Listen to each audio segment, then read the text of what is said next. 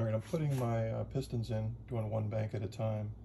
That way I can keep my rods oriented and don't get anything backwards. So I'm doing the last piston on this row number 5. I'm using a tapered ring compressor. It's a 60 thousandths over. It works great, except we're gonna get right there. The ring still is bigger than where the taper starts. So when you get, I don't even know if you can see it on that side. Yeah, when you get one side in, the other side is still sticking out.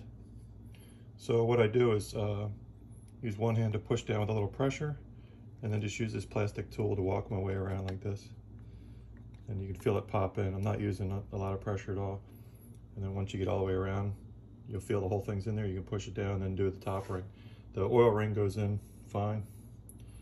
It's just the other two.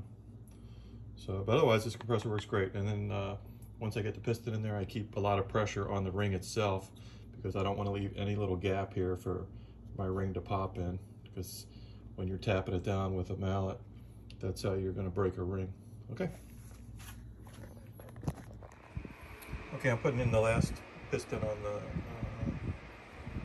driver's side. So it's 8 in the back, 5 up front. There's my crank snap.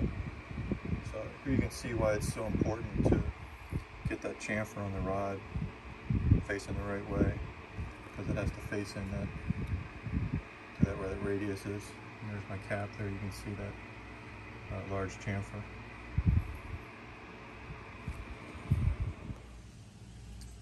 Okay, so I have all my pistons in. Everything went in without a problem at all. And then I did run into a little snag because I put my cam in first without the little dowel pin. And you can't drive it in when the cam's in there because you'll knock the plug out the back. So I had to pull the cam back out. It's not a big deal, it only took a few minutes, and just put that pin in there, lubed it up, and stuck it back in.